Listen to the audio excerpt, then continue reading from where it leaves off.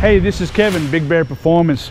Just finishing up this road glide for Jacob out of Washington. We've got our remote reservoir brackets on here. We've done our rear rotor here, customized with our rear brake and a Brembo caliper. We've got our exhaust system on here. We've got our rear crash bars on here, polished and anodized. We've got our mid control set right on here. We did a custom color on the brake arm for him. We've got our front crash bar here, which has been polished and anodized again. We did the complete front end on the bike, along with our carbon fiber front fender and our, again, polished, customized rotors.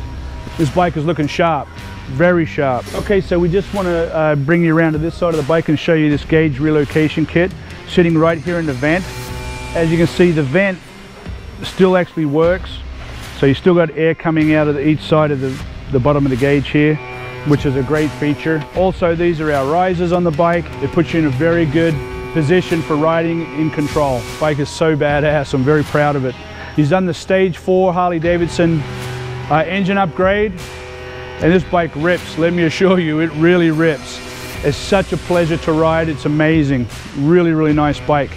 Bikes overall is beyond expectations. You know, I didn't know what to expect at first because it's not something that's on the market. Ride height was perfect.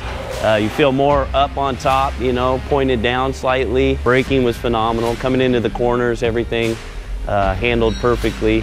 And then where my tilt, you know, banking was very surprising, because coming into the first corner, you know, I usually slow way down and then kind of throttle through it.